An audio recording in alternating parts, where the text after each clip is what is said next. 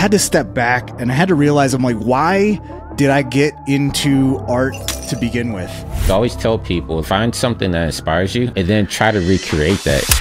These are Hassenfratz and Jonathan Winbush, multi-award winning artists and two of the most respected educators in the 3D and VFX community. They've worked alongside industry giants like Marvel, Warner Brothers, National Geographic, School of Motion, and many more. What was the first thing that came into your mind when you watched the Sora AI video? It's cool. I feel like we go through this a lot. Like something comes out, makes a big splash, everybody gets hyper active, and then once I discovered that, you know what, if I want to learn lighting, I shouldn't be searching for how to light in X software. I should just be looking at how do I all these things where once you learn about them and are made aware of them, it's like seeing the code in the Matrix.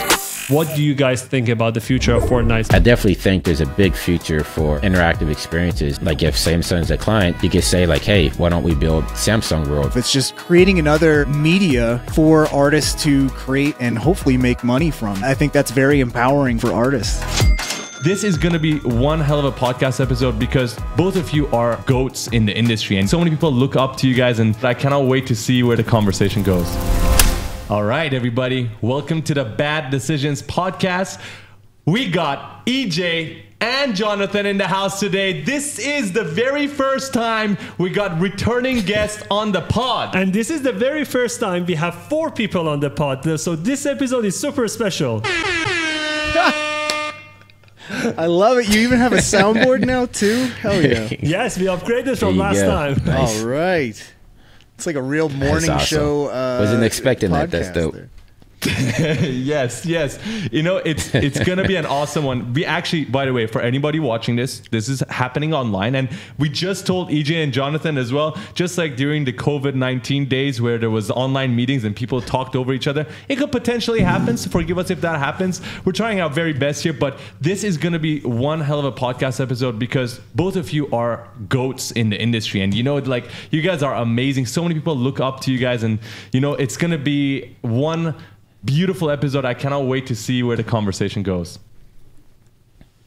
I appreciate you guys as always. You guys are up there with that GOAT status too. I hear about you guys all the time. So you guys are doing good work out there. Yeah, you guys have blown up since we've been on. I think there's no coincidence that after Winbush and I came on, it's just you guys went gangbusters. Not saying there's a direct correlation, but you know. All right, you know, that's why we had to come back, right? We gotta, you know, guys, our views skyrocketed right after the episode. Actually, it was planned. Me and Farah were thinking, who do we need to get on? Winbush and EJ. And then it just worked out right after that, man. It was amazing. And you're that's hitting 1 million now. Yeah, you see, the thing is, we realized that our numbers were not doing so well anymore, so we decided, you know what, it's time again. We gotta bring both of them back, and that is why this episode is happening. I see. Awesome. But, get the boost going. Yes, exactly. Well, jokes aside, guys, it is just an honor to have you both on the pod again. I have to say that you guys have done some amazing work also over the past few months, or I would say it's been a year. I think it's 11 months to a year that we talked last time. Yes, and so much has happened, and we're going to cover all of it. But for everybody watching and listening, we're going to be talking about GDC today, State of Unreal, that happened. You're going to be talking about UEFN, of course.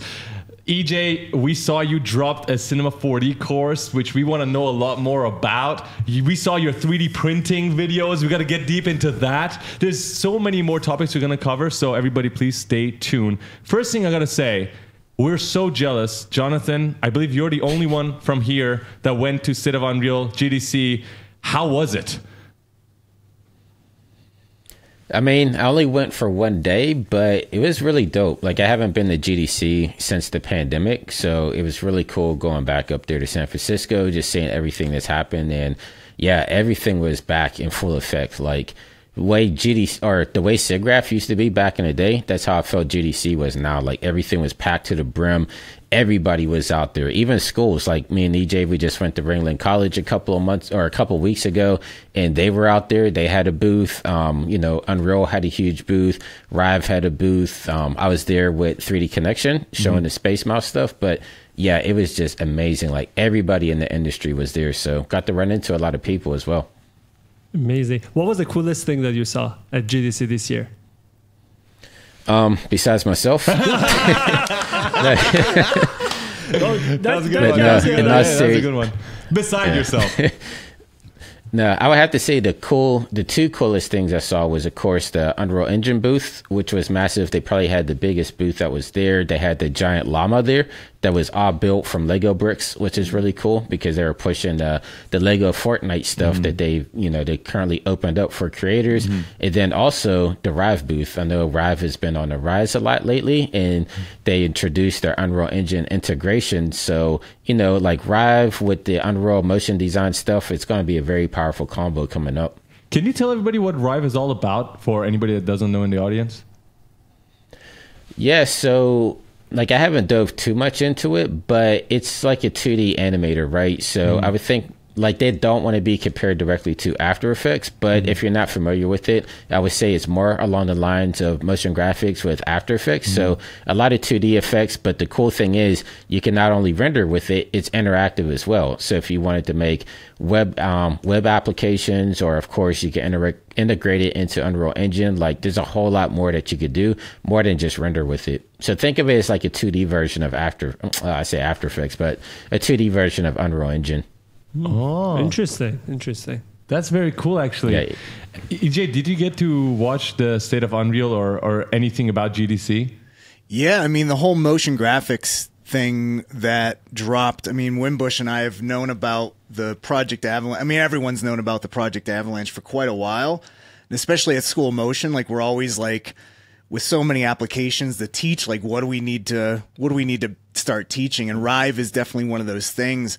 Like Winbush said, it's like it's a very interesting time for artists, because one of the cool parts about Rive is that if you're an animator and you come from the After Effects world and you want to develop for web or apps like Duolingo, the team at Duolingo, they have the in-house team that used to be called Gunner, based out of Detroit, and they're just a bunch of After Effects animators that got hired by Duolingo, got brought inside, and now they're doing all these animations, but they're doing it for an app now, and Duolingo's like blown up. They did a Super Bowl ad, and so it's just super cool that like Rive and even like Spline 3D and now Unreal Engine, like I can see a bunch of, say, 3D artists coming from Cinema 4D or Blender going into Unreal, getting that like hooked on the gateway drug that is like the Unreal motion design, and then realize like, oh,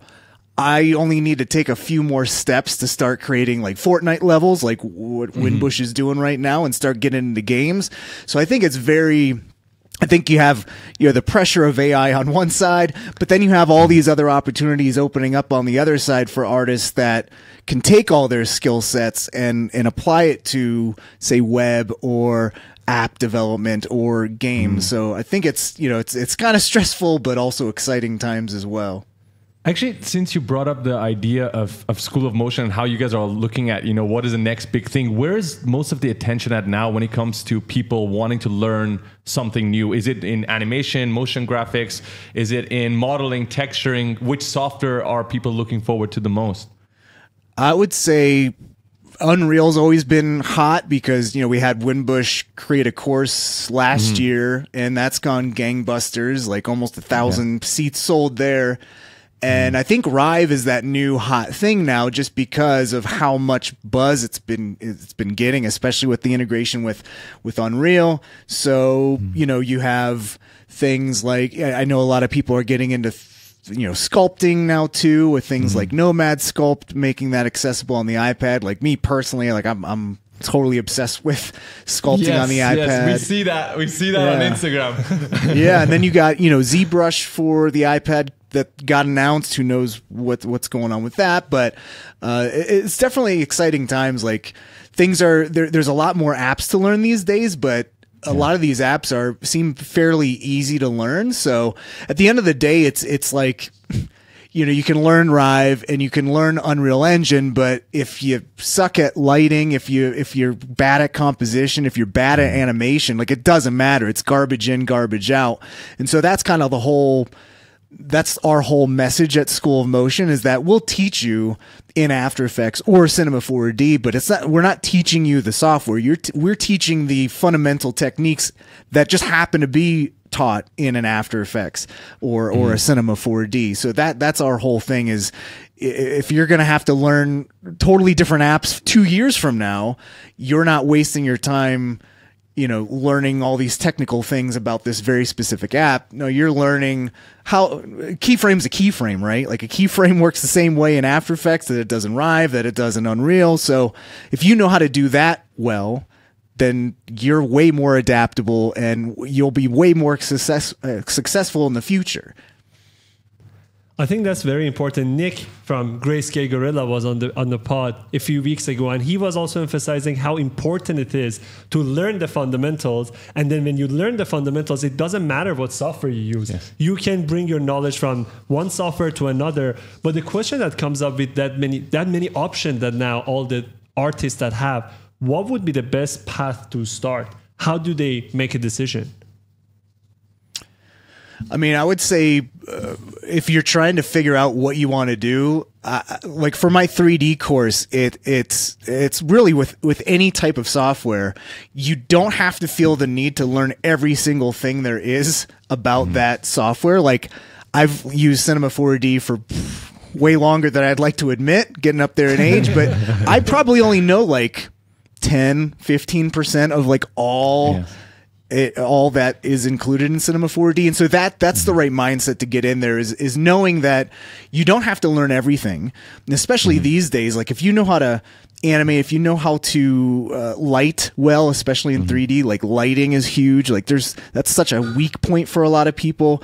And so if you focus on all those things, and then just kind of figure out, like, what do you enjoy about this? Like, one of the things that I hated going into Cinema 4D was, like, I was not a big fan of, like, particle sims or even rigging at the time. But then I found out that, after working with it, like, actually, I do like doing characters, and, okay, I guess I got to do some rigging and stuff like that. But I don't think you'll really understand what you enjoy about 3D until you start getting into it, or with any app. Like, what do you like about After Effects? After Effects can do everything, but if you don't like VFX, well, that's fine. Then do some 2D animation in After Effects. It does so many things.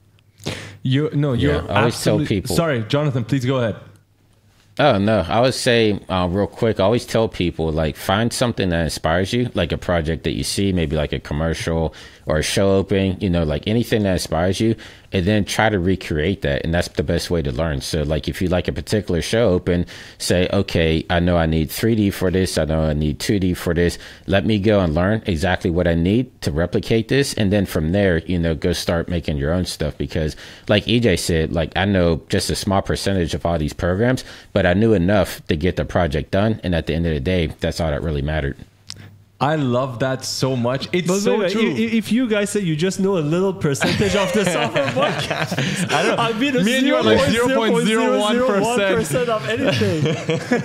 I mean, you guys are getting into all this stuff too, like the photogrammetry and all that. But I mean, you don't have to learn that much to get something workable, bring it into Unreal. And yeah, Winbush had the perfect thing. Is it's kind of why School of Motion functions the way it does. Is it's project based, so you don't have to think about what do I make with this. It's like, no, here's a bunch of different projects you can do and learn all these different techniques. And I think even especially if you're going down like the tutorial rabbit hole, if you're just like, I want to learn 3D, but no, if you're like, I want to learn sports graphics or how do I animate this logo, you're really drilling down. And I think that's the getting past that paralysis by too many options. Like if you have unlimited options and unlimited things to do, you're going to be paralyzed by all the choice and you're not going to do anything at all. So it's very important to find how you drill down in that, whether it's, I'm going to make this really cool Star Wars open, like with your guys' new Unreal course. Congrats on that, by the way. But I think that's what you need to learn, is you need to have that end result, because I've followed some courses that it's just a lot of this button does this, this button does this, and you're not making anything. And I'm just like, you lost me. Yes. No, absolutely. I remember when I was doing Jonathan's Unreal Engine 5-day course as well on YouTube, it's because I see the end result.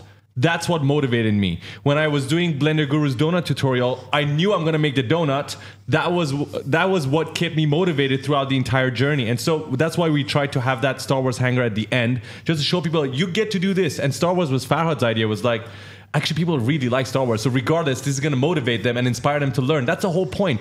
We want people to get that feeling of, I can actually make this. This is possible. And by the way, I like Star Wars, so why not?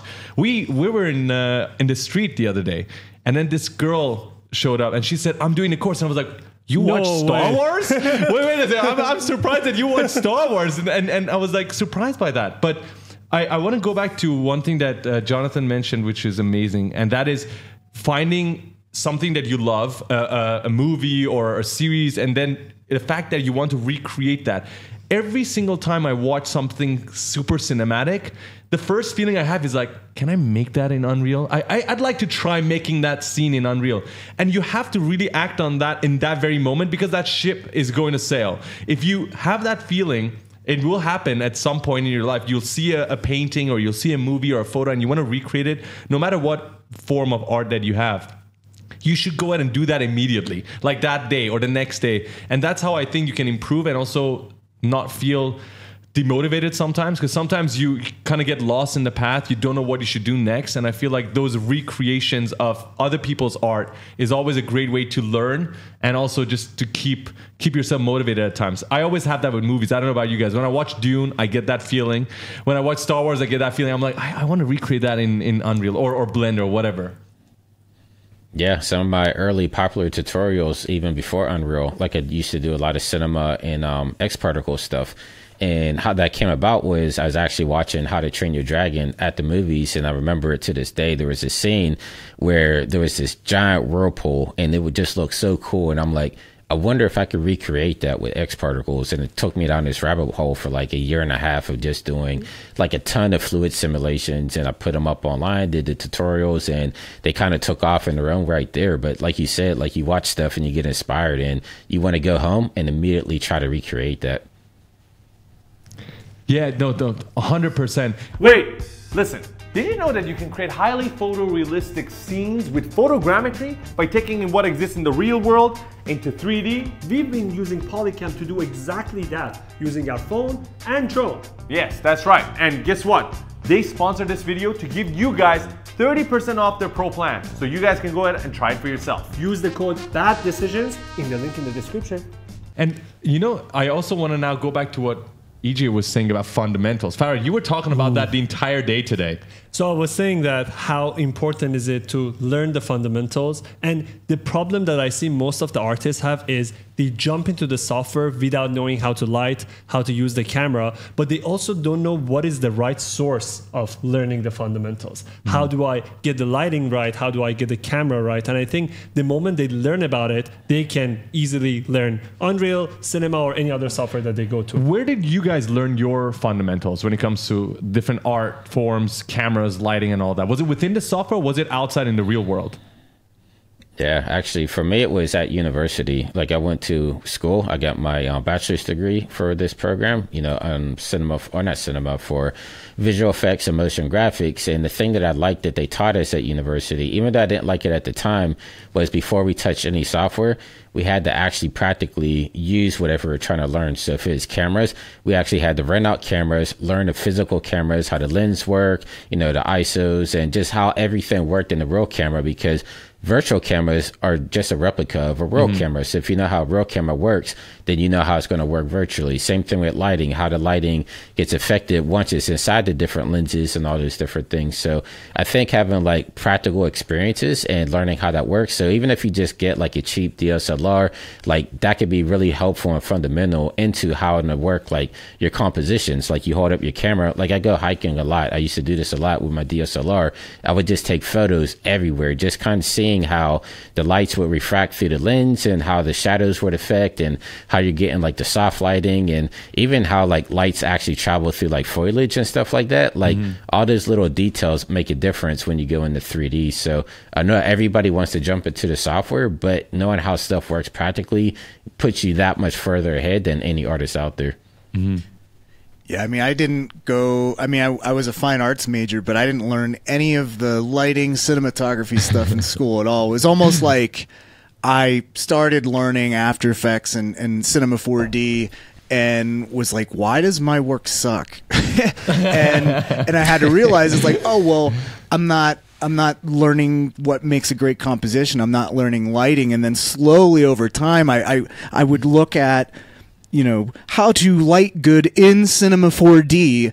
And what I found is that you have people that actually know what they're talking about, like a Nick Campbell at Grayscale Gorilla, who actually has a photography background and like actually knows how, you know, rim lights and all the different lighting setups work. But then you also have a lot of people that were just kind of regurgitating what Nick was saying and acting like they knew, and they weren't actually teaching the right way. And so once I discovered that, you know what, if I want to learn lighting, I shouldn't be searching for how to light in X software like Blender or Cinema, whatever it is. I should just be looking at how do I light, and you'll find out all these studio photographers that are actually teaching you like the concepts, the raw concepts from the real world that people translate to the digital world, but you're seeing it firsthand and why things work the way they do. Like, you know, it was only until like a few years ago that I was like, oh, you can have a bounce card that's just a plain object in your scene and it bounces light. And actually,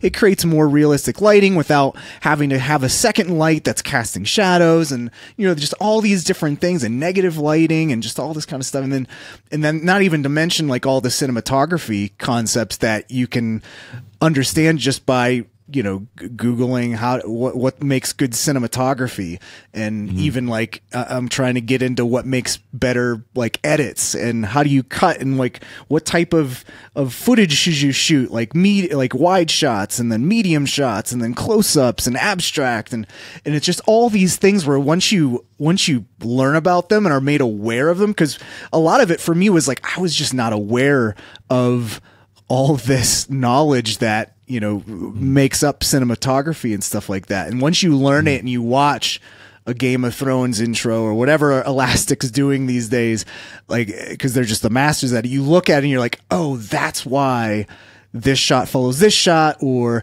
this is why things are lit this way. And I always say it's like seeing the code in the Matrix, and it just everything starts to make sense, and then you can start applying that to your own work. And so that's been the biggest thing for me, is just learning cinematography, learning lighting, not in a software, but just learning in a real world situation. So I would say on top of that, like even go like, you know, because I went to university, but you don't have to do that, right? Like there's a bunch of meetups all the time, no matter what country you're in. There's always meetups, especially with like photographers, or if there's like a community college. I know at least here in the state, like you could take like a class for maybe like $15 or $20. So I would say instead of like looking it up on YouTube, I would actually go out and find a group that's actually doing it and just join that group or take that one class, because I think being in the field is exponentially more helpful than just staying behind your computer. I was actually about to ask this question, that now we are talking about learning. Do you guys recommend people to go to uni and learn this in a more traditional way, or now the best way is now going on YouTube or read some books, attend a workshop like Jonathan mentioned, and then go through that route? Because sometimes I think the university degrees might not be updated, especially with the speed of... Not with the updates that are coming in with 3D softwares. No, they're not. Yeah, absolutely. Yeah, I think the workshops are the most valuable. I think because we need peer-to-peer interaction, right? Even though as artists, a lot of times we're introverts, but once you get around like-minded people, then you find that everybody just opens up. Everybody wants to help each other. And I think that's the best way to grow. So I would even say, like, if you're super introverted and you're just used to looking stuff up on YouTube, like get outside your comfort zone, go find a workshop, go find maybe like a support group, and just go out there and join a group, because you'll build friendships, and then two, those are good networking opportunities, because you know you're around like-minded people. So maybe a photographer or a lighter that you might come in touch with, maybe they need a motion graphics artist for a project that they come on. So you know, you just never know what's going to happen when you go out there and actually meet people face to face. Yeah, and I mean, we're lucky in that, you know, I'm in Denver, Winbush is in the LA area, and you guys are in Vancouver now. At least I think you are. You guys are the we'll be going Globetrotters. back in summer. We'll be going back in summer. So we'll be closed in summer. Yes. Gotcha. But I mean, that's the whole thing about School of Motion, is that not everyone has access to being close to a good university or can even afford it. And that's why our thing is, yes, you come on, you join a class and you learn online. But the other big thing that we do, and why I'm such a huge fan of School of Motion, why I started working there to begin with, is the whole community aspect, the teaching assistant aspect, where you're not just learning in a vacuum. And I think that's one of the biggest mistakes that people can make, is they'll just digest all these YouTube tutorials and then just be creating in a vacuum, and you don't have anyone there to give you feedback and say, like, actually, you know, you should light this way, or I don't get what you did there. And that's one of the biggest ways you can get experience exponential growth, is having someone that is experienced, that is a teaching assistant, or is someone that works in your studio, whether that remotely or in person, that can be that peer and be that little shoulder to kind of lean on to help you and guide you to the right direction. Because it's kind of like, I always use the analogy of, like, if you want to learn how to golf, like, you can't just go out, buy some clubs and go onto a golf course and start swinging away. And you're like, I can't hit the ball very hard. And you're like, well, I'll watch a tutorial on it. And I'm like, okay, I think I got my hips right. But no, if you actually have someone there that's like, no, you need to stand like this, and you need to go like that, and see what you're doing here. You need to, like, you're going to learn how to golf much faster. So that feedback is so huge, and why it's why we do it at School of Motion. We have the community, we have feedback. So you're not just creating and posting work in a vacuum. That is extremely accurate. I use the esports example because I used to be in esports. And when you look at the top tier esports players, right after they finish a game of Dota or League of Legends, they're in the room talking about why they made the plays, why they failed, and why they succeeded. If the feedback's not there, they're going back and doing the exact same moves over and over again. So they're never going to learn.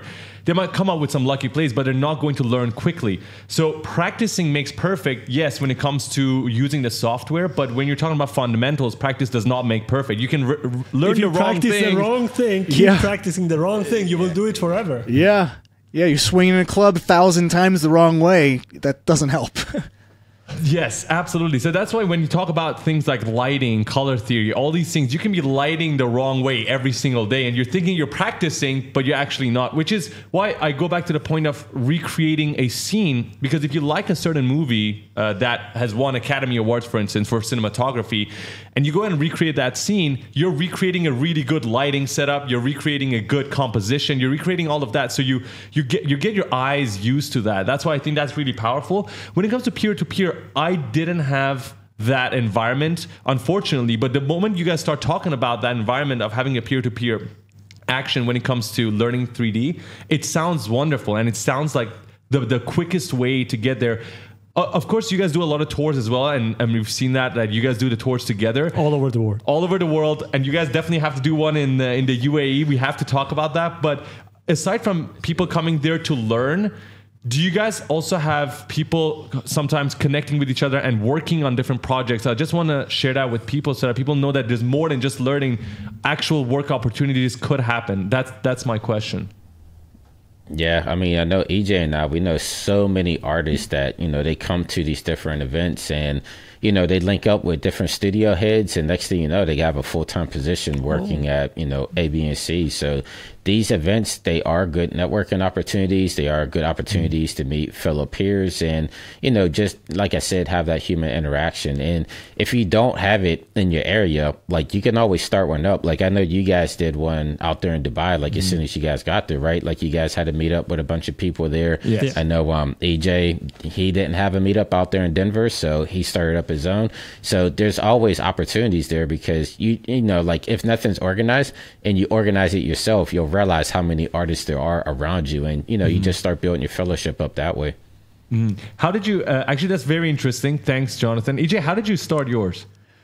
So I moved to Denver 8 years ago, and Maxon actually did their kind of road show back then, and I had the luck of being able to present at it, and I was looking into Denver as a place to move to, and they did this meetup, this Maxon meetup, and like 100 and something people showed up, and I was like, wow, like I knew a few artists out here, but I didn't know there was this much. And to a T, every single person I talked to was like, I didn't know that there was 100 artists here, let alone 100 artists that were interested in like Cinema 4D. And so when I went for my presentation, I was like, hey, like I heard that everyone was very shocked by the amount of artists that were here. Is there like a meetup that's going on at all? And everyone's like, no. I was like, okay, well, right now I'm making one. Follow me on Facebook, and let's get this started. And so,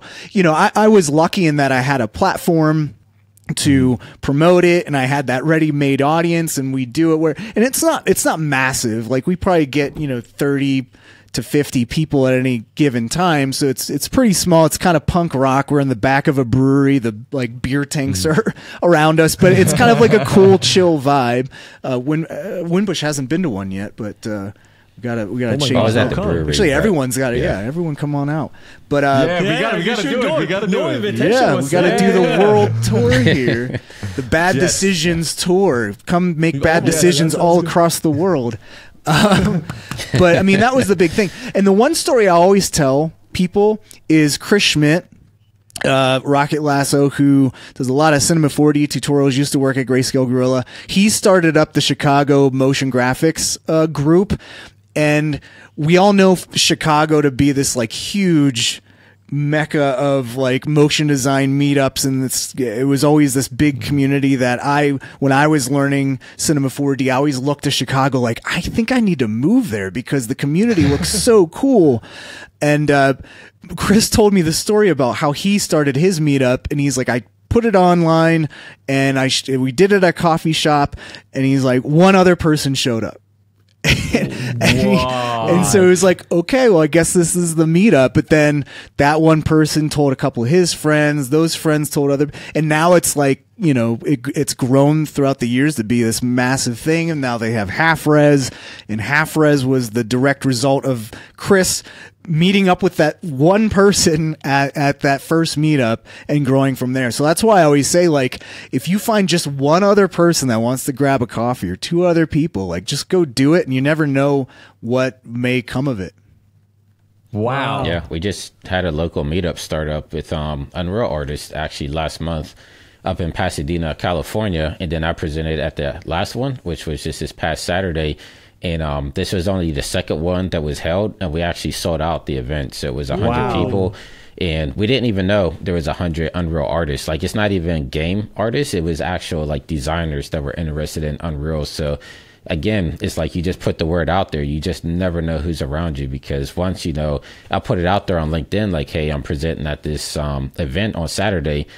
Tickets sold out immediately. Everybody came in. I'm just like, holy crap, I didn't realize there's so many people, you know, like in Pasadena alone, which was crazy. It's like Field of Dreams. If you build it, they will come, you know?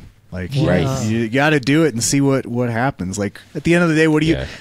And one of the things I would say that hung me up on it was like, oh, I got to find some really cool venue and pay for it or something like that. It's like, no, like if there's an arts district in your community, there's a lot of places that'll host you for free if they know that you're in the creative space or doing in the arts, or like you said, just like go to a coffee shop and just do a little informal thing at first and just kind of hang out. Like, it doesn't have to be did it in Starbucks. Yeah, we did it in Starbucks as well. I mean, it Yeah, was there you nothing go. official. Yeah. We expected one person, and then 8 to 10 people showed up. Exactly like what you guys mentioned. But even if what you said was really strong, because if one person showed up, I'd probably be like, oh shit, that's going to be awkward. But the fact that you say their one started with one person as well, and then it grew to be so big, it just goes to show that you just have to do it. The Nike motto, but you just have to do it. You just do it. We never have the problem. It's two of us all the time. Yeah, there's two of us. Yeah, you're never going to go and no one will show up. One person showed up at the meetup. But that's crazy, man. I think that's really powerful, because so we come from prior to Canada, we were actually in Asia, and I believe that if you were to hold a meetup in Asia, you probably, in Malaysia specifically where I was at, you probably wouldn't get as many attendees. Maybe about one as well, maybe one or two if you're just starting out. because I think in the US, you probably have more people who are involved in these different communities. They're used to seeing these pop-ups. But when it comes to Malaysia, I don't think there was a lot. But it's very motivating that you say that even if one person shows up, so no matter where you're in the world, even if you think there's no artist around you, just try. If you feel alone in your field and you feel like you want to meet more people like yourself and online doesn't do it justice for some reason for you, just try to have one person meet you for coffee that might be interested. I think that's really, really powerful. Yeah, I think these days with, you know, all the, like, especially, you know, I was doom scrolling with everyone else when the Sora stuff came out, and there was some Sora stuff that came out yesterday, right? And I think just there's so many people that have this anxiety that are just kind of like, you know, they feel super isolated. Like we're in like a loneliness epidemic. Like study after study after study says that we are more connected than ever, but for some reason we just feel lonelier than ever. And I think these types of, like when Winbush and I were on this tour, like you just saw it in the every community we went to. Some communities never even had a meetup. A lot of these people have never been to a meetup before. And so it was one of these things where it's like, okay, well now if we do these in the future, like we want to make sure that we connect with the local people to make it so it's not just this once a year or once a decade thing, that we can go there, promote the hell out of it, and kind of pass that ball on to someone that's local and can keep that going throughout the year, and have a lot more meetups that are just made up of the local community there. And so I think that's going to be more and more important as we kind of go on there, as we feel more isolated, as we're more online all the time. And you know, I just think coming out of the pandemic, I think we're still like, we're kind of clear of it for the most part, but I think there's a lot of residual stuff that's happening, and we just haven't got back to normal yet. And I think, judging by, you know, all the meetups that are happening now, people are craving that connection, because connection's that huge thing that I think everyone is really striving for. And I think it's going to be that human connection, especially, is going to be even more important as everything seemingly gets taken over by robots. Speaking of which, you just mentioned Sora. That was one of the most important topics that we wanted to talk about it today. Yeah. So let's start with the first reaction. Just one question. Jonathan, you've seen the videos too, right? Before we get started. Okay, all right. Everyone's seen it. Yeah, it was actually just in Forbes this morning. So yeah, I actually read the Forbes article on it because they just collaborated. Actually, we know one of the collaborators, Don Allen, that was one of the people that they hooked up with to put these videos out. So yeah, ready for it. Okay, all right. So Farhad, just before anybody starts talking, if you're watching or listening right now, if you haven't seen any of the Sora videos, first of all, what are you doing? What are you doing?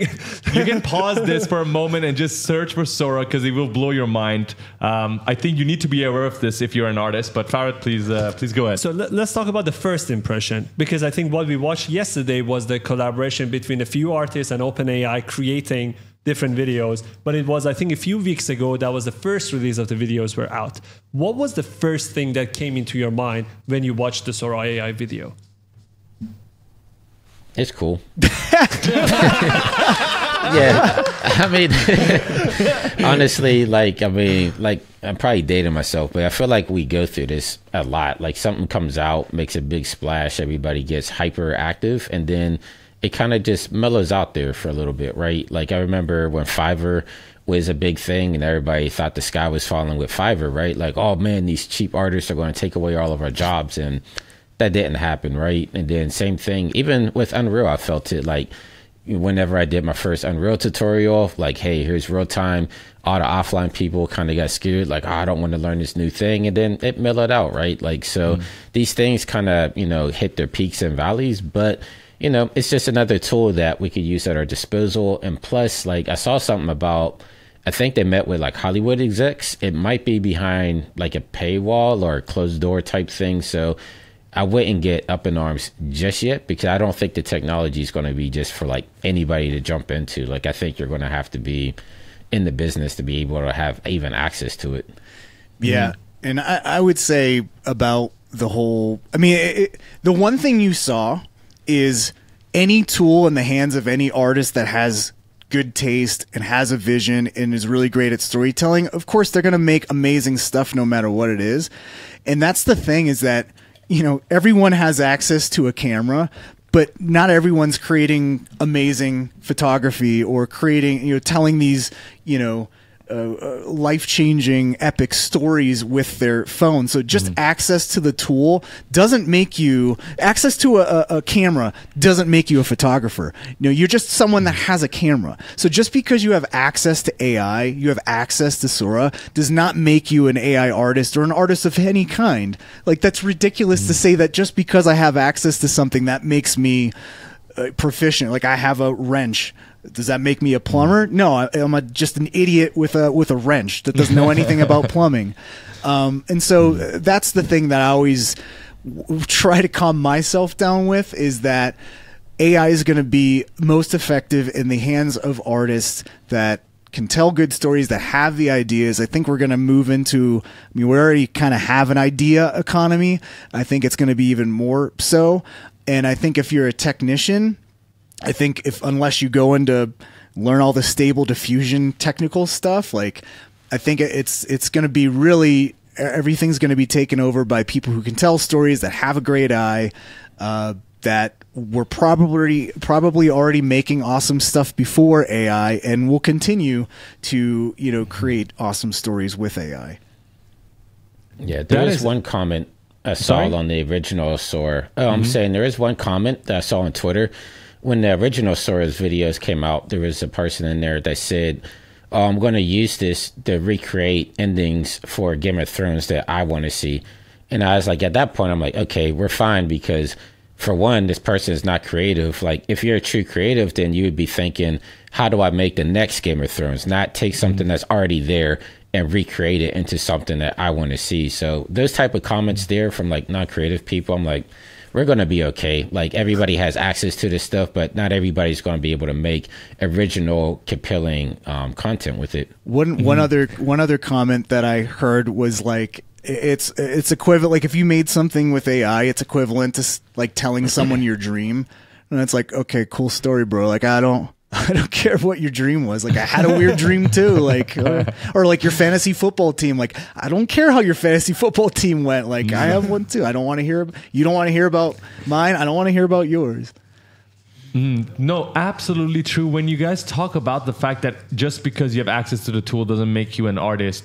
When Midjourney came out, I freaked out. I looked at it and I remember looking at how good it was, and I was like, okay, we're done. At least 3D renders, photos, they're going to be done with AI. And then after a while, I think over the past year, I've subscribed and unsubscribed to Midjourney at least 5 times, because I subscribed and I thought I'm going to use it. Then I typed in my prompt and I realized I cannot get what I want. So I go and create it myself. So unless you're using that every single day and you're just this pro at text prompts, that's like what you're doing on a daily basis. Just like how we spend time in our 3D softwares, this is what you're doing for a living. Then I think you can come up with amazing photos, amazing results. But if you think you can just have access to these tools and create something beautiful in a day, I don't think that's possible, because you need to be so great at English and also so amazing at conveying what you see in your mind.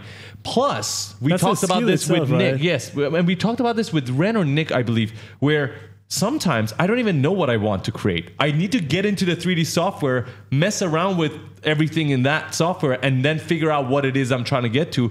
I don't have the perfect image in my mind that I can just describe to an AI and have it be ready. So I think these things are there for sure. But at the same time, it's scary to see what Sora is capable of seeing. But the quality change that we see from runway to OpenAI, Sora, and in the matter of the last time that you guys were on the podcast, I think it was the beginning of Midjourney getting really good quality images. And now 1 year down the road, the Sora videos are really, really good. Some of them, they create perfect shadows, reflections. And it's weird because, like, I don't know if you guys saw that train video where the train goes into a tunnel and then you see the girl's reflection in the glass. And I'm thinking, how did it even think about that? Because it's using noise. It's using noise, Gaussian noise, to create these images and then put them into a video.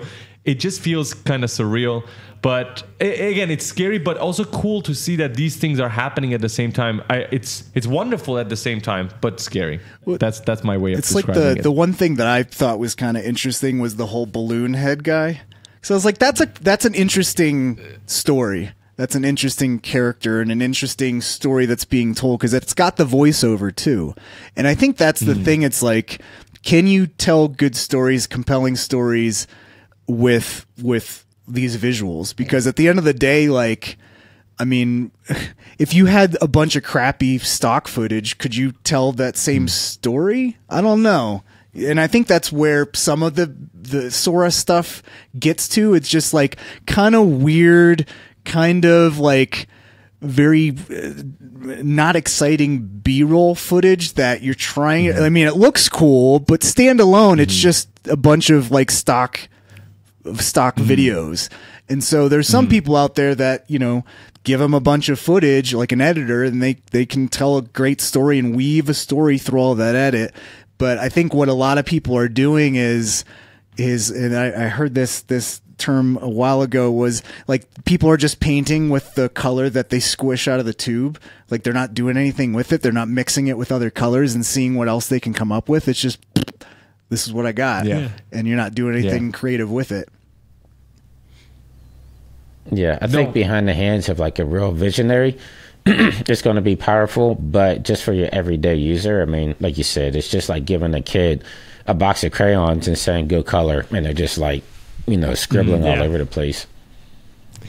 Yeah, I think the other place that I think we recently saw an AI advancement was Adobe Substance Painter bringing AI as a tool. I think those could be really powerful to the artists. I don't know how good they are. I haven't tested it myself. I don't think it's out yet. I think it's. I saw the video. Is it the text to on texture? Twitter. Yes. Yeah. So I mean, that sounds interesting to me. And that was, you know, the immediate reaction to anything AI from artists is usually like, "This sucks, Adobe, you suck." And I was just like, "Wait a minute, like." This is like you know, whatever I'm under the assumption that Adobe Firefly, like they source everything from the Adobe stock and every artist signed off or opted in or whatever. I don't know about that aspect of things, but that aside, the whole point of the text to texture thing is like, doesn't this actually help the artist's job? Like this doesn't like put any artist out of another job unless you're purely a texture artist, which I think a lot of us would never hire a texture artist anyway, so we're not removing those jobs. Like, and so I was just like, I don't see how this is bad necessarily. And some people were like, well, this totally negates me learning Substance Designer. And I'm like, okay, so like, do you really need another app to learn? Like, who cares? But like, I would love to have wasted my time learning stupid body paint that's like not great at UVs to never learn that again. Like, and it's just these weird reactions people have, and it's like, no, axing a software from your tool set because AI helps you do it much better. That's good for you. Like, that saves you time. Yes. I mean, if you just remove the word AI out of it and just make it so that it was part of the software, everyone would be fine with it. Yeah, an update. It's just an updated feature. And I think it's extremely helpful because even if you are a texture artist, now you can go and learn something new because this part of your workflow is 10 times faster. And sometimes you couldn't even find some of these textures or materials, and now you have them in a second. I think it was pretty awesome, honestly, when I saw the update. Yeah, so backstory on a lot of what Adobe does, excuse me, they've been experimenting with this stuff for a very, very long time. Like, I've seen early machine learning stuff even like a decade back. And so, like, they used to have this thing called Project Alchemist, in which you would take a photo of a texture, let's say like a ground or something, and then you would run it through the algorithm and it would actually, you know, like make a finer detailed one, or you can, you know, reshape or manipulate it. Like, this was maybe like 8 years ago. So technically they could have threw AI on it, you know, say like Project Alchemist AI, and it would have been the same thing, right? But nobody cared back then because AI wasn't such like a hot word at the moment. So like this text to texture thing, this is just the evolution of what was happening happening 8 years ago. And so it's not replacing Substance Designer, just like how Alchemist was. This is actually, you could use it within Substance Designer. So if you need like a good starting off point, instead of taking a picture of a ground texture, you could just type in muddy ground texture, and then you have your starting off point. And then from there, you could continue to manipulate it just how you would inside of Substance Designer. So that's why, like, I even tweeted about it. I'm like, why is everybody going nuts about this? Like, this only makes it easier for you to jump into texture design even faster and gives you a lot more options. Like you guys said, not everybody has access to certain textures, so they wouldn't be able to take a photograph of certain textures that they might need, like snow or sand or something like that. So now they could get a good starting point, go from there, and you can still design it the way that you want. But we're living in, you know, like an online society to where if you say anything AI, people immediately jump at it without even like really sitting back and just realizing, dude, like, what is exactly going on here? Jonathan, you know what's the funny thing? When it comes to the artist world, yes, people are hating on the word AI, but I feel like anything outside, if you add the word AI, you're going to sell cool, more. Yeah. I realize in Dubai, when we go now, anything Samsung, there's like Galaxy with AI. It's like they're trying to shove AI into everything. Vacuum cleaner with AI. And people will buy it. But when it comes to artists, they're like, don't use the word AI anymore. It's so funny. We were talking with Faraz, and I asked him, if you could have one AI tool that helps you with your workflow that is not out there, maybe it's out there, you but can create it yourself for your workflow. What would you do? Farah's answer was, I would create a rigging tool that helps me auto rig everything that I have. Yes. Just bipeds, whales, giraffes, just anything. I just give it the mesh and it rigs it perfectly and it's ready there for me to use. Yeah. What about you guys? What would you choose? Yeah, I would agree with that one. If I could have someone that UV unwraps everything, that rigs something automatically weights everything, and that's the whole thing is why I'm fine with AI, because again, it's treated as a new feature that helps your workflow. Guess what? I love character animation and character stuff. I don't like rigging at all. I hate it. I hate weight painting. I hate that aspect of it. It slows me down from doing the fun animation part of it, which is what I love to do. So yes, give me things that help me spend more time on the things that I love to do. So I agree. I'd love the rigging stuff. But the thing is, this stuff is we're gonna do this together. We're gonna make a company. All right, me and you, we're gonna make this AI thing work. Yeah. All right, but Jonathan, the thing is, it's like create? This stuff isn't new, right? Like you guys are talking about, you know, the rigging. I mean, Mixamo has been around forever, right? So think about like if Mixamo came out today, people will automatically assume that this is some type of AI generated rigging tool, which, you know, it's been around since like beginning of like whatever I started doing this stuff. Like it's been around forever. And I was going to even say like rotoscoping, like being able to just select something and have it automatically be cut out. But again, that's technology that's been there for a long time. Like you have Adobe Roto Brush, you know, it's not exactly 100%, but it's been getting better over time. And these are the type of things, it's like back then they used to call it machine learning, right? They didn't call it AI. AI became the hot word when Midjourney came out, but it's like all this stuff has been there and we've all been using it for a very long time. So I just find it weird that artists are just like jumping, you know, at anything that has AI attached to it, because it's like I guarantee every artist has used Mixamo at one point. Every artist has used RotoBrush at one point. Even in the audio design world, like I do music on the side just for fun. There's a mastering program or plugin. I can't remember the name of it, but it automatically will master your track for you. And it's been around forever. And just recently with this last update, they added AI to the end of it. All the audio engineers are going nuts now. And it's like, you guys have been using this, but now that they threw AI at the end of it, now everybody has a problem with this. So it's a really weird thing that we're in right now. What would you, Jonathan, what would you want to have if you could create an AI tool that could help any part of your workflow? What would you have?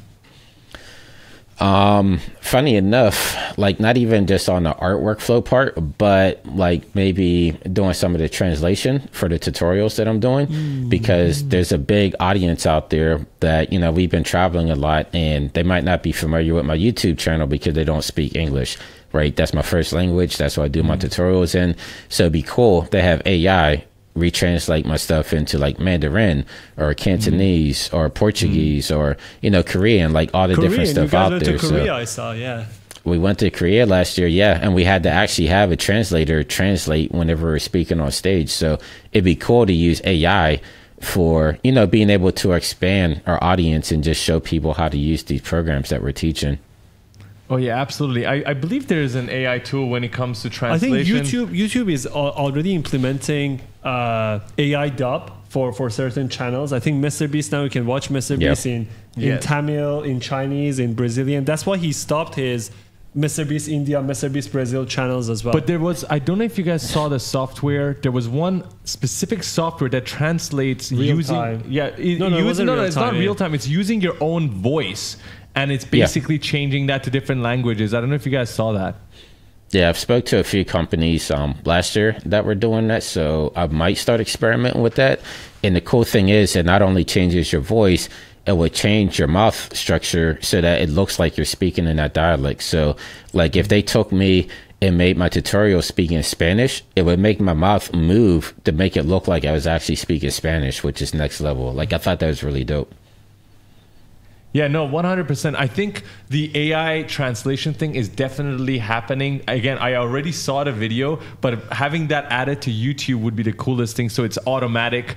It's Jonathan speaking in 10, 20 different languages, and it's also your own mouth that is moving accurately to that. I definitely think that's a cool one. You know, one conversation that me and Faraz, there are two hot topics that we always discuss. One is AI. One is the future of social media, and we always talk about whether any of these UGCs, we have Fortnite, we have Roblox, can take over in the future in a place that you go to Fortnite not only to play but to hang out with your friends. Of course, we have now concerts in Fortnite. We had Travis Scott, I think recently Lady Gaga, Eminem was doing festivals. We would love to hear, what do you guys think about the future of Fortnite, especially Jonathan? I think you created a Fortnite map as well. You've been going strong in UEFN. Yeah, that's been my latest passion, right? Because like before I even started motion graphics, I wanted to work in game design. I just got turned down by the university. So full circle, it's like now I'm out here creating games. But funny, you had mentioned the concert stuff, because I'm actually working on a concert with Mixmaster Mike from the Beastie Boys that are, it's going to be the first non-Epic Games created concert inside of UEFN. So excited about releasing that this summer. Then I have the side-scrolling game that I've been working on with Method Man there inside of UEFN. I got to give a big shout out to Haas, because he's the one that really helped me get that extra push that I needed to just go in there and start experimenting and having fun with it. Because a lot of people, when they hear video game, they think like you have to be a programmer or hire a programmer, or, you know, they think there's this barrier to entry. But with like UEFN, like especially for us, it's like we know Unreal Engine already, so everything directly translate. And then the way that I've been operating is I'm using the sequencer to do a lot of stuff that you typically have to program. And so it's like I'm so adept to using the sequencer in Unreal, I'm able to bypass any scripting language, and I'm able to just kind of brute force the game that I want it to be. So it's been a cool experiment and a cool journey in there, but I definitely think there's a big future for interactive experiences, and a lot of brands are really interested in that type of stuff too. I mean, UEFN seems so cool. I'm just going to go ahead, and before we get into the creatives, the technicalities, for anybody watching and listening that thinks maybe that UEFN is not the right place to be, they just announced in the latest State of Unreal that more than $320 million was paid out to creators since last year, 1 year when only. UEFN was launched, which is nuts. I mean, the top 10, if you look at the amount of money the top 10 creators have made, and again, I'm not saying you're going to get in there, you're going to create a map and everyone's going to play and you're going to get $1 million, but I'm just saying this is like the early YouTube days where people were creating content and then everyone was like, it's just YouTubers. But then they realized how much they're making and they said, I want to give this YouTube thing a try. So when it comes to Fortnite, there's definitely a huge push coming from Epic Games. There's a reason why, I mean, me and Farah talk about it sometimes. We're like, there's a reason why Tim Sweeney's pushing Fortnite so much. There must be a big belief in the future of where this is going to be. And I mean, bringing in Lego itself.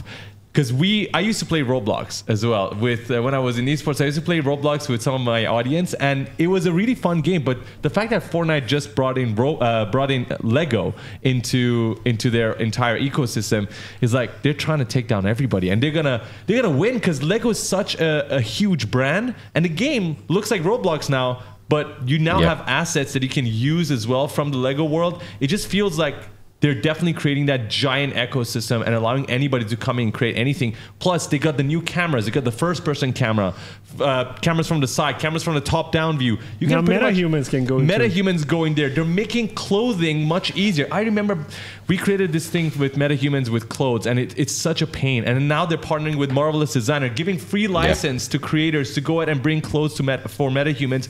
It's just like, they're making it so easy for anybody to just get in UEFN and create something. EJ, you've seen this stuff as well. How do you feel about this? I mean, when you talk about, someone like me, I don't play Fortnite. I'm an old, so I don't do any of that. But I can see where this is going. When didn't just, a month or so ago, Disney announced they invested a whole bunch of money with Epic and Fortnite and all that stuff. And I was like, okay, that makes sense. Like, there's people from all around the world. Like, Disney World's only getting more expensive to physically go to. Imagine if you put on your headset and you can ride any of the rides and Disney gets a cut of all that stuff, and however they split that up. I was like, that's a cash cow waiting to happen, whatever Disney does in that space, and you can virtually go to a Disney World or a Disney Metaverse or whatever you want to call it. So I get it for brands and stuff like that. And like I said, with the stuff with the Rive and all that other stuff, it's just creating another media for artists to create in and hopefully make money from. So I'm all for any of these technologies that kind of bring down that technical barrier for an artist like myself that doesn't know how to program games very well. But Winbush, he's not necessarily a game designer himself, but he's kicking. But I saw what he's been making so far, and I think that's very empowering for artists. Yeah, I'm a big proponent of just making several different revenue sources for yourself. And I always tell artists, like we're in a slow period right now, right? In Hollywood, at least, like we're dealing with the strikes. We're still dealing with the repercussions from that. So work's been slow. But I tell people all the time, I'm like, you have other opportunities to make money for yourself. Like, Fortnite, they give out $320 million in payouts. Of course, not everybody's going to make a ton of money, just like NFTs. It's like you could go into it, don't think you're going to get rich, but you might make something, right? So you never know unless you go out there and do it. And it's not just about making, like shooters or combat sports stuff. Like there was somebody that rebuilt museums inside of UEFN. So if you can't go to a particular museum, you could go to it virtually inside of Fortnite and, be there with a bunch of your friends and just explore the museum. So there's a lot of opportunities there. And then you can also pitch it to some of your clients. So like you guys were mentioning Samsung earlier, like if Samsung's a client, you could say like, hey, why don't we build Samsung World right inside of UEFN, because they have 1 million concurrent players a day that are in there. Plus we could generate some revenue on the side. So there's a lot of opportunities there for artists to just make some side income. Dude, that is you were gonna say the same thing. It's very accurate. What you just explained happened to us. So we were talking to a partner here in UAE, and we were proposing different services, and we were talking about different products. And during the meeting, we just mentioned the word Fortnite, and the moment we mentioned Fortnite, we can create in Fortnite, and then we ended up creating a custom map for that brand in Fortnite because the audience that you can get in Fortnite and the games like Fortnite, you cannot get them anywhere. And recently in November, they broke the records of 100 million users. Of course, those are mostly going to the Epic Games map themselves, but it's impossible to create a game nowadays and have that initial community ready for you to at least try it one time. And I feel like if you are listening and watching, and if you know Unreal Engine, this feels like a no-brainer because it's almost the exact same software. You take the same assets, you're using the same tools, and plus you're going to get a lot more. You're going to get access to Lego and all these different assets which are already there. Rocket League as well, right? I don't know if the Rocket League assets are there available to use in UFN now. Yeah, you can build out racing maps now, which that's something I'm going to be doing here as well. So you have Rocket League in there. You have Rock Band in there with the festival stuff, with the music side, like you said, Lego. And then there's a lot more coming, especially on the Disney side of thing. Like they have carte blanche to the entire Disney library now. So that's your Star Wars, that's your Marvel, that's your Disney princesses, what is that, National Geographic, like everything that's under that Disney umbrella is going to be up for grabs pretty soon. So it's really exciting. Do you guys think that it would turn out to become a non-game platform? So now you mentioned there are a museum, so we will have exhibitions, we will have car shows, we will have property shows. Do you think in the future we can have ecosystem in place for Fortnite or Roblox where people actually hang out and spend time like the non-gaming? metaverse? Yeah, exactly. Yeah. So, fun fact, like the coding language inside the UEFN is called Verse. And that is because of metaverse, right? So metaverse, verse, it collides. So Tim Sweeney is actually looking at this as being like Ready Player One, right? Like he's putting all these pieces together. You have the player bases there. I mean, they're not calling it the metaverse, but it's edging into that direction. So they're making some really smart plays over there.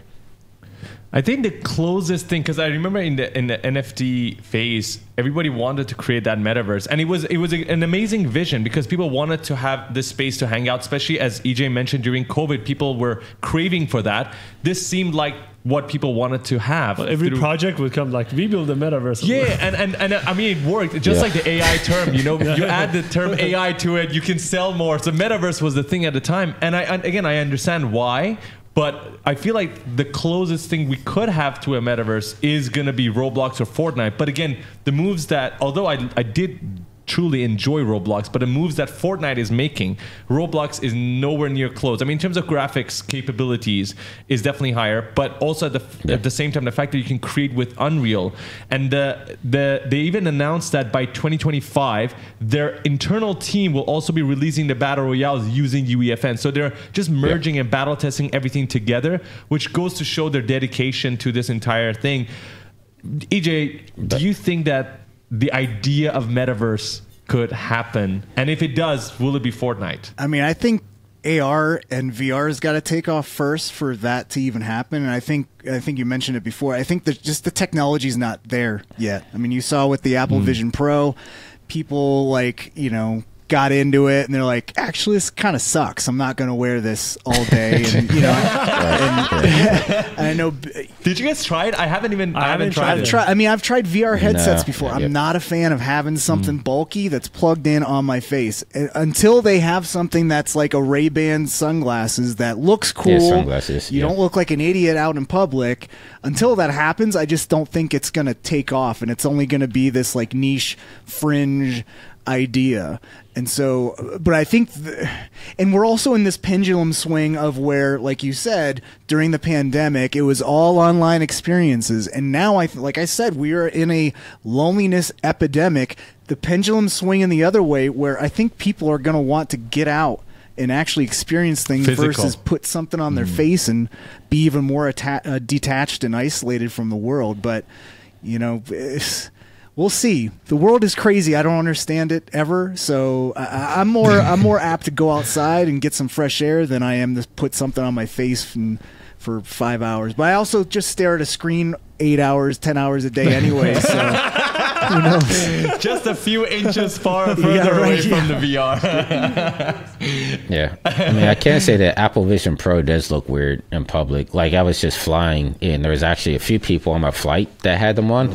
And it sticks out. Like, it looks like ski goggles, but on steroids. So, just have like this huge thing on your face, and people are looking at you, and it's just like, that's not the look. But I mean, people used to think that earbuds looked kind of weird too. Like, even my wife, when I bought some, was like, "You looks like you got 2 cigarettes hanging from your ears," and and it does still look a little weird. But now everyone's wearing it. Like, it's not a weird thing anymore. Like, it's not that weird, big, bulky thing that people looked like they were talking to themselves, and they turned. You're like, "Oh, you have a thing in your ear." So I think that's going to happen with some type of.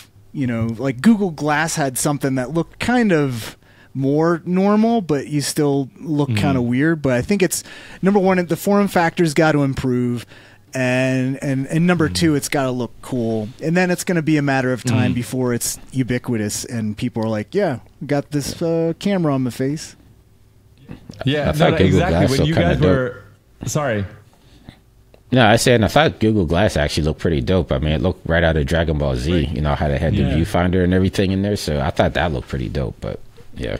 Yeah, I think it was way too early for its time. I mean, it was... that was so many years ago. So many years ago. But it's funny. What I wanted to say was you guys saying that it looked funny on people's faces. And I'm like, 10 years from now, people are going to watch this episode and laugh at us because it's going to be the future. At that time, it's like normal. And Probably we're like making fun of it. Yeah, 10 years from now, you would never know. But you know, you guys saw Neuralink, right? The Neuralink The first patient who tweeted with a chip in his brain and play chess. So I feel like this is just the gap closing in. We're going to go from the VR to the glasses, and then Neuralink's going to just keep advancing. So the question I have for you guys is, will you ever get a chip in your brain if you could enhance your capabilities?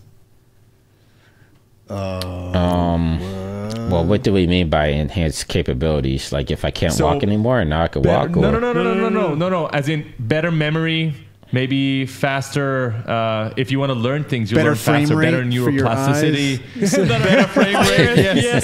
Higher FPS when you go out. Up res to 8K or something like that. Yeah, I don't know. Like it's weird, right? Because anything like that could be hacked, right? So like I play enough sci-fi games that the outcome is never great, right? Everybody's all cyberkinetic, and then some terrorist group comes in, they hack everybody, and now nobody can control themselves, right? So I'm just like, it's like we're already dealing with enough scammers as it is, just with our cell phones and everything. Imagine if these scammers are like trying to get into your brain, like.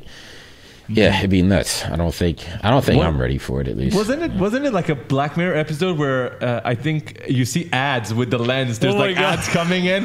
So if you don't pay enough, you're gonna see ads and you can't skip them. So like we're on this podcast right now, and suddenly I have ads in front of my eyes. Like skip. That's not going to be good. EJ, will you get the chip? I don't think so. What's more interesting to me is I was just listening to a podcast, Neil deGrasse Tyson's podcast, where they're actually doing this kind of like cell engineering where they're de-aging people to live longer. Yeah, well. And I thought that was super fascinating because that's not like hacking your... I mean, I guess it could kind of be like hacking your cells, but I'm more interested in like, how do you... Like biohacking. Right. Like how do you get rid of diseases and stuff like that? I think for someone that is blind or like they're curing blindness with stuff like that, or like even getting more like motor function back to limbs and stuff like that, that makes sense for those types of people. I think the whole biohacking thing is closer than people, but it's very weird. Like, people are so like, oh, I don't want this or that, but I'm fine with shoving a chip in my head. Like, I'm totally, the government's not going to get me there. Like, you have a chip in your head. Like, okay, if you're worried about the government doing stuff, they'd hack right in right there. Yes. Not that I'm like, paranoid of that kind of stuff, but yeah, I think that's just, weird. I don't know. Wow. Would you get it? Get one?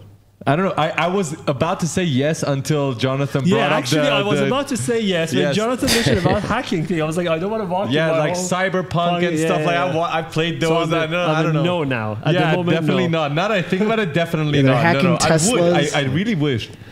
No. I wouldn't want that. And the thing is, you wouldn't even know you're hacked sometimes, right? So they would hack you and you wouldn't even be aware. You just changed. So suddenly your behavior changes. And that will be a very crazy world to live in. But I don't think it's far-fetched. I mean, if somebody can tweet with the chip today, 10 years from now, who knows what's going to happen. NVIDIA also announced their robots. Oh my God. Did you guys see GTC? The announcement that Jensen made for the robots, that was crazy. I saw the cute robot, the one that didn't look like it was going to murder you. So I'm cool with that. That's what they always begin. A little cute one, like BB-8 looking thing, and then it's just got like a knife that shoves out. I mean, there is a cool.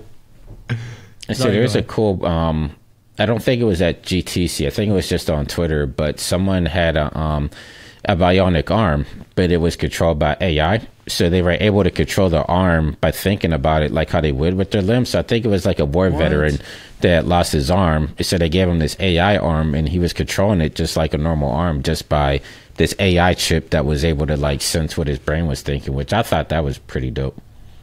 Wow, that's impressive. That is fascinating. But for GTC, someone commented, this looks like Skynet trailer right like out in the of beginning Terminator. of a Skynet trailer. Yeah. That's it's scary, but again, it's exciting and scary at the same time. I feel like technology is always like that. I want to just change the flow of the conversation a little bit, and this is more about you guys and the fact that you guys have accomplished so much in your career. So many people look up to both of you. So the question I have, and I want to go one by one. Maybe we'll start with Jonathan. What is the biggest mistake you think you made in your career that you look back on, you reflect on, and you could give advice on to people so that they don't make that same mistake? Yeah, I would just say, like, if there's something that you want to get into, just do it. Like, I always tell, like, I only have one thing that I really harp on myself about, and that's not starting YouTube earlier. Like, back in the day, YouTube was it was actually looked down upon inside of our industry. And this is like pre Nick Campbell or Andrew Kramer. Like, nobody was on YouTube yet really doing stuff. But I did have a group of friends that they were all doing YouTube stuff, and they were getting really big on YouTube. Like Michelle Pham, she actually became like a big beauty artist. She was probably like the first, and she came out with a makeup line afterwards, and she blew up, became a millionaire. My friends Far East Movement, they got a record deal off of online. So I was seeing like the internet being, or YouTube being, something that could actually help your career. And I was starting to think about getting in there, but then a lot of people kind of deterred me from it. They're like, no real artists are doing YouTube, and that's just, looked down upon. And looking at it now, I mean, look at all the stuff that people have been accomplishing doing YouTube. So if I would have started like 16 years ago, who knows where I would be at this day. But everything happens for a reason. But I would say, don't let people deter you from what you want to do. Like, if I would have just listened to my gut and started it way back, like 15 years ago, then I'd probably be in a different position at this point. Can I just say that's beautiful? I saw another podcast, and it said that the reason why friends or family, sometimes close friends and family, deter you from that, it's not that they're necessarily or particularly evil and they don't want you to grow. It's just they're used to the you now, and the fact that you're going to have to change to become who you want to become. They do not like that. They just like the you now, and it's not, again, they're not trying to put you down. It's just, again, they want things to stay the same way because they're comfortable that way. And so what you said is absolutely true, because I feel like if you're ever going to do anything different in your life to help yourself grow, you're always going to have people around you, either close friends, close family members, that are going to tell you, hey, I don't think you should do that. It's a bad decision. It's risky. And again, they want you to be safe. Again, that's why the bad decision name came around. So I genuinely believe what you say is so true. And I hope that people watching and listening will listen to that, because anybody at any point in your life, you have something you like to do, something new. It could be starting exercising. It could be going to the gym. It could be starting a new YouTube channel. It could be starting a new career. So I hope that they listen to that message. It's beautiful. Thank you. Yeah, I would. EJ, Absolutely. how about your biggest bad decision? Yeah, I mean, Or biggest mistake, yeah. I mean, I just feel like at least my personal journey lately has been a lot about what Winbush just brought up about just don't feel like you have to fit in some other cog just because everyone else is doing something else. It's like, you mentioned how you canceled and then resubscribed and canceled mid-journey.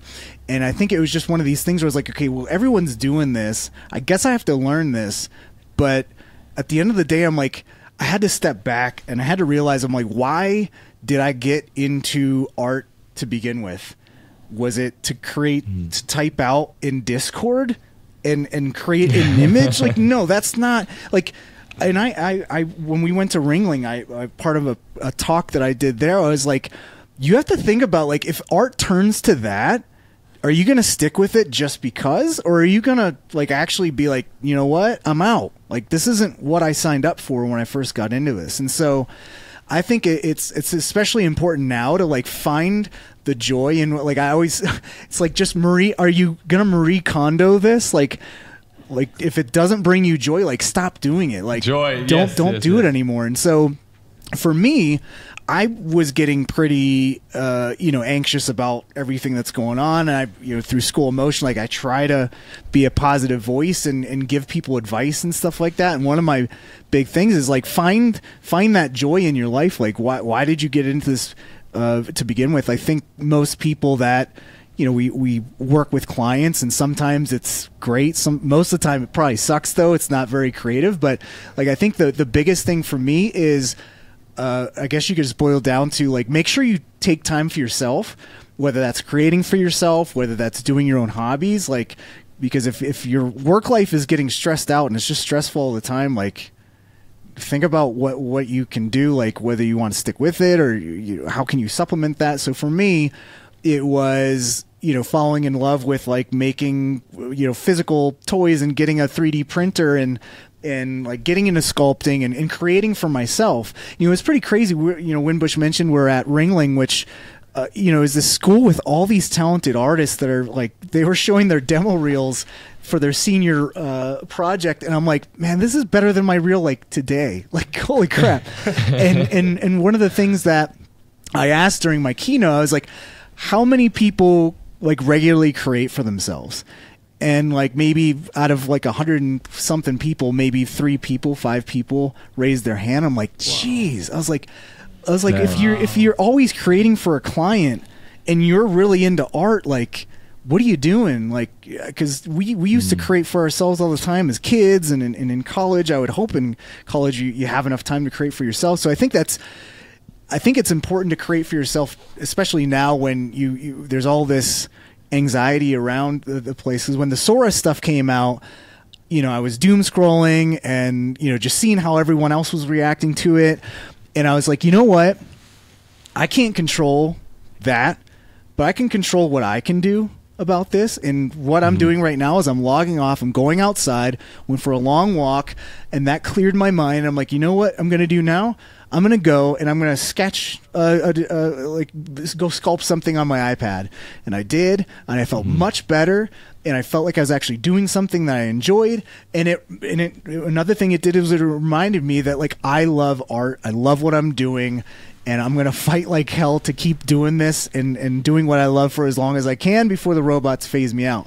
But again, it was just, and that's empowering, right? Like knowing you have control of yourself and what you can do. I think if you're in the mindset, and a lot of people ask me this too, is like, should I fight AI? Like, what should I do? And I'm like, what does that even mean, fight AI? Like, you're not fighting. Do you see those robots? They're going to kick our asses. Like, I mean, Will Smith fought AI, right? Right, yeah, you're not the Terminator. Man. So it's just, and I think that's an important thing is understanding that there are things you can't control in your life, but there's a lot of things you can. And I think remembering that, and that's empowering, and especially with all this new software that's coming out, a lot of people get stressed about that. But I'm like, think about how much you've learned to this point. Like if you've learned all the right things, you've learned the fundamentals, like it's just another software. Like everything kind of works similar. So it's also, a thing I always do is like reminding myself, like, it's not always about the next thing. Like sometimes it's important to look back and see how much you've accomplished and take those past wins to fuel future wins, and always maintaining that perspective. I think that's very accurate, and I think a lot of people don't spend time creating for themselves, and that could cause burnout, that could cause a lot of other problems. Both of you have had successful careers working with other people, being freelancers and working in studios. A lot of questions that we get, especially for artists who are starting out, is about, should I start as a freelancer or should I go work in a studio? If someone asks you guys this question, what would be your answer? Imagine someone is just starting out. I mean, Winbush has the perfect story to sell on why you should go in person. Yeah, I say go in person. Like I learned more in my 6 months as an intern as I did at my entire time at university. Like just being being around fellow artists and being able to have that local communication and have that inspiration, just looking around at all the talent around you, like you'll just build so much more than going out and freelance and trying to figure it out yourself. And then also it's like if you're working at a studio, you're going to learn organizational skills, which is really important for an artist. And a lot of artists just throw everything at the work and they don't know how to name their stuff or how to, build out a proper folder structure. So learning how to organize will make you not only efficient, but also faster. You'll create contacts as well. A lot of people that I started off in this industry with, I started off at Happy Madison with Adam Sandler and them. A lot of those people went on to work at Sony, Universal, Warner Brothers. And so that's how I was able to go work at all those studios, because I had friends in all these places, right? So everybody kind of spreads out and you always have connections in those areas. So you're building out your network as well. And then also that just having that steady stream of income while you're learning, that's a big help too. Because as a freelancer, you're pay for hire. So you get paid for one project and then you don't know when your next project's going to be coming, especially if you're just starting out. You might have like a 2-month gap in there. So just being able to focus on becoming a better artist while having that steady stream of income is also very helpful, especially for your mental health, because as artists, we deal with mental health a lot. That's a big issue that we kind of don't deal with until it's too late. So just having that security blanket is really big. I don't know. Am I missing anything else in there, EJ? No, I think that about covers it. I think I also agree with a lot of what Winbush said. I was like, when I got out of school, I didn't know what I didn't know. Like I didn't go to school for this. So actually getting in an internship and learning on the job was totally critical. Like I know Winbush, you were saying how you learned, like you didn't know a lot of the stuff, the Hollywood grind and all that stuff before you got into things. And even his journey into learning Unreal was kind of by accident, and and those are those opportunities that you won't get when you're in person. The one thing I will say is, and actually Nick Campbell, I remember him saying this a while back, is like, when you find yourself, you don't want to be you want to be the dumbest person in the room. When you become the smartest person in the room, it's time to change rooms. And I think, for the very first job I ever had, I was definitely the dumbest person in the room, and that was great because I learned so much from, there was a light wave artist there was a really good After Effects artist there, and I didn't know After Effects, I didn't know animation, I didn't know 3D, so it was just like I would sit next to these guys and just absorb everything, and I learned a lot more than I ever would have. And this was also before the days of an Andrew Kramer and online tutorials and stuff like that, so it was even more critical for me then.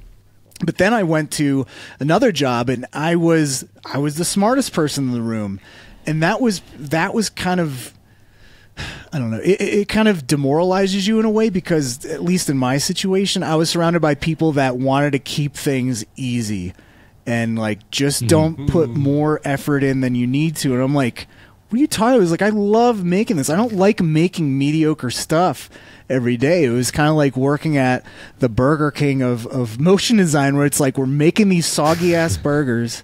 They don't taste very good. We don't even know if that's real meat there. But and it's like I want to work at a Michelin star restaurant where people care about what they're making. And so I think the knife kind of goes both ways, where yes, in person, but also sometimes in person's not all that it's cracked up to be. So you need to make sure that the in-person job is really what you want, because it was being in that job, the in-person job in the internal team, that made me be like, you know what, I've hit my limit here, and so I'm going freelance. And so I even learned a lot more that way too, and that freed me up to go to NAB and all these conferences and meet people like Winbush, and so I think it's it's a healthy mix. And I think you need to really take stock of whatever situation it is, because some people love freelance, but it's not for everyone. Like I had my freelance kick, and now I'm at School of Motion full time, and I love being part of a team and not worrying about, okay, I've wrapped up a project, where's my next project coming from? So it definitely takes a certain type of person. It's really important to know that when you go work at a company and then you go freelance, you do take that discipline with you, because when you're working with a company, you're working with a team, you're working within timelines. When you go freelance, if you start right away after college to go into freelance, I think it's going to be quite difficult for you to have that discipline, because you never had somebody over you telling you to deliver something in a timeline, unless you talk about college and university, where I think a lot of people would have just not cared. Even if the teacher would ask you to do something, you'll still find a way to go around that. But when it comes to real life, real work, real jobs, you kind of get that discipline. I think it becomes really valuable. So even if you do not like working in a team, I think having the experience is going to be really helpful for you to carry to you when you become a freelance. And I think it works vice versa as well. If you work freelance and then you go work with the team, I think trying both out is a good idea, because if you don't try both out, you never know what the other one is like. Just like how EJ mentioned, he does like being in a team at the moment. I know you guys are working on a lot of different projects simultaneously, games, 3D printing, we got YouTube videos, you got courses coming out. So I want to ask you guys, what are the most exciting things that people should be looking forward to from both of you? Jonathan, maybe we can start with you. We've seen some of the stuff, but maybe we can spill the beans on some of the other things. Yeah, no, right now I'm all in on the Fortnite stuff. So UEFN, finishing up the stuff with Method Man of Wu-Tang Clan, and then the stuff with Mixmaster Mike.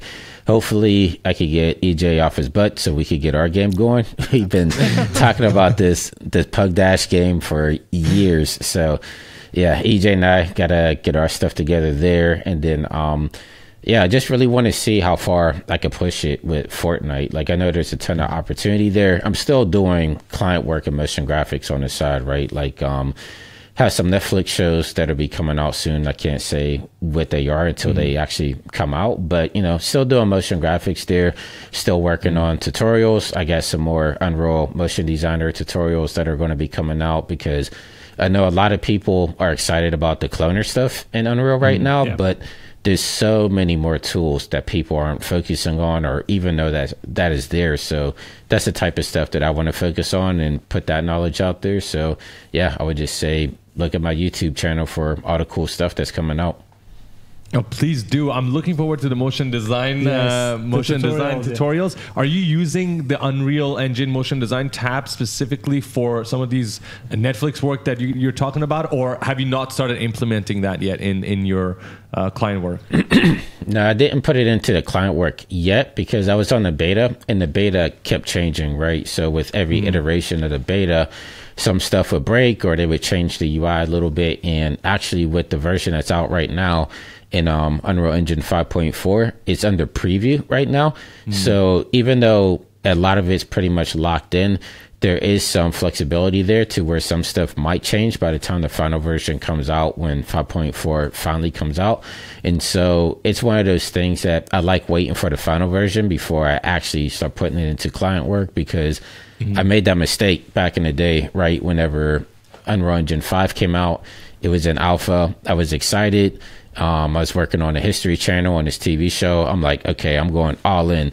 Then in 5.5 or 5.0 alpha, and then they came out with 5.0 proper, and everything just broke because they changed a bunch of stuff in there. So I almost had to start from scratch on a lot of it. Like, luckily I knew people at Epic. They were able to come in and help me fix a project, but like I literally almost lost like 2 months worth of work overnight just by them updating Unreal there. So I'm like, okay, lesson learned. When they say don't use this for client work, I don't use it for client work. So hey, Farah, listen to that, man. Listen to that. Yeah. That's really true. It's because you get excited. You see all the new tools. Actually, you want to use them. That's the problem we did with persistent data on Fortnite. Yes. Because UEFN I think the persistent data was recently released, right?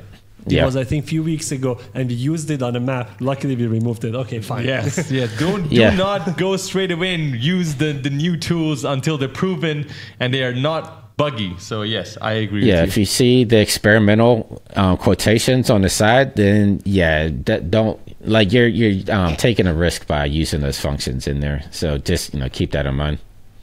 100%, man. We're looking forward to it. Checking out your channel for the tutorials, and also hopefully we're gonna see the games come out in YouTube as well. I hope you're making some videos about that so that people can see. I know you're already doing some tutorials, how you brought yourself into the game.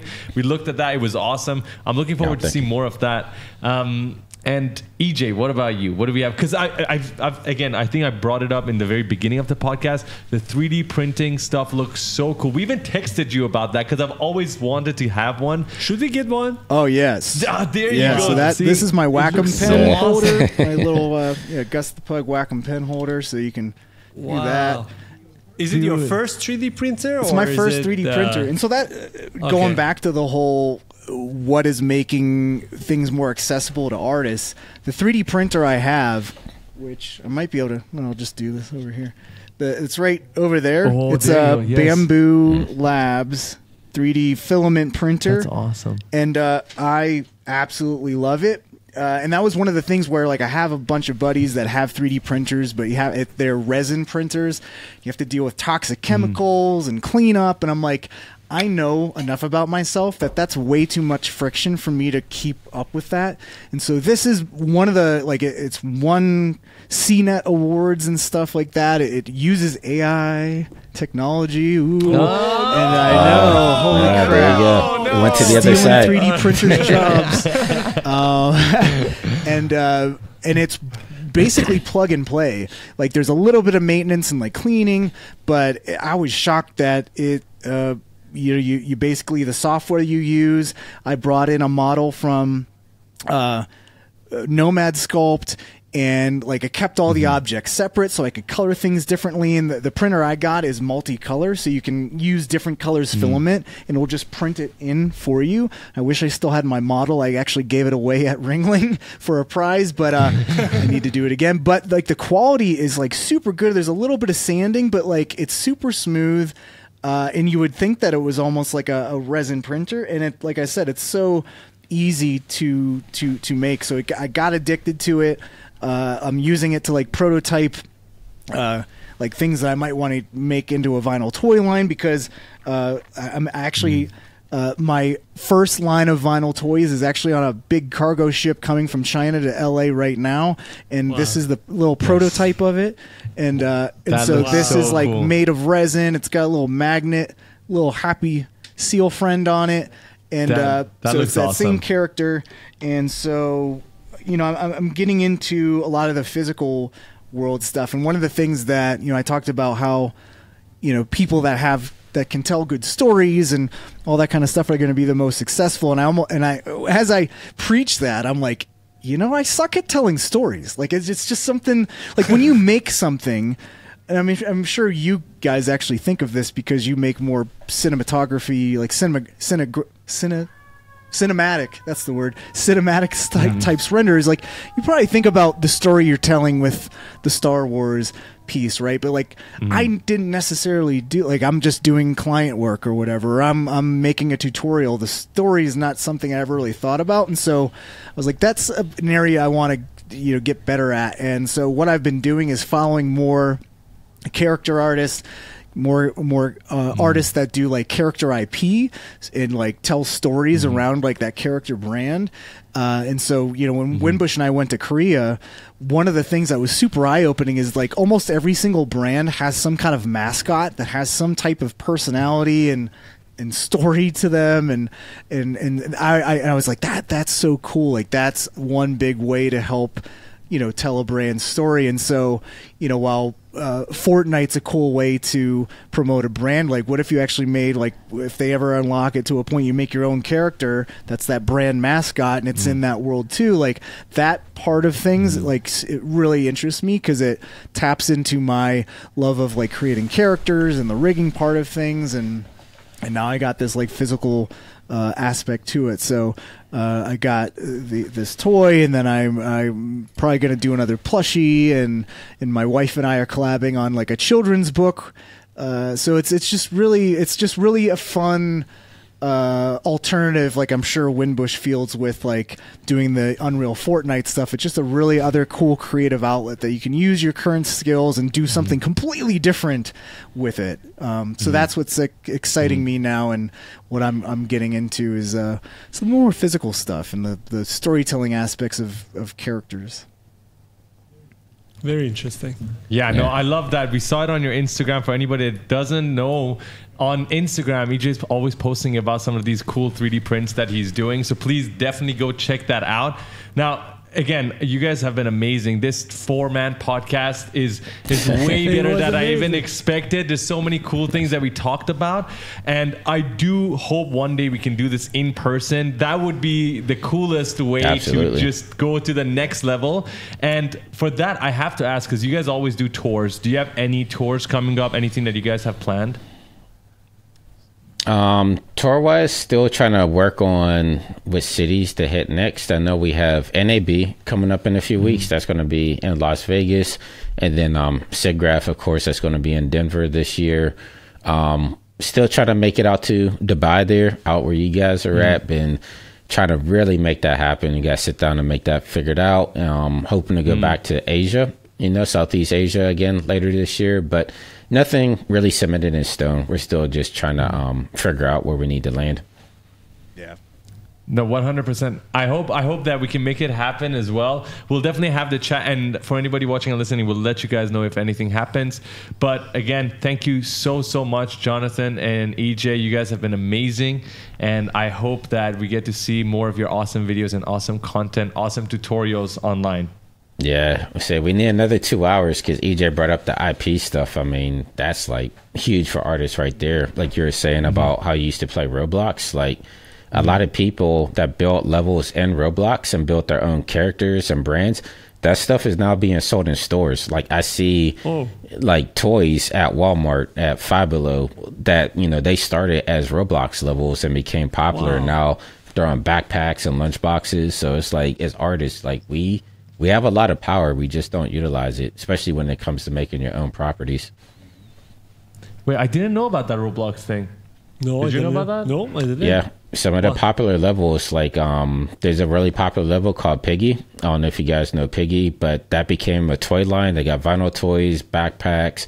Like there's a whole lot of stuff, but a lot of those really popular Roblox levels, like they're getting brand deals. Like it's pretty amazing. But again, you have to have a good character and a good story. Yeah. Wow. I thought it's the other way around. I thought they bring it to Roblox to advertise it, but now they start from Roblox. But I get it now. So if, let's say, you create a game within Fortnite and you get enough eyes on it, then you can, if let's say you're EJ and you made that game, then you can go ahead and use the elements within that map to go and create physical toys.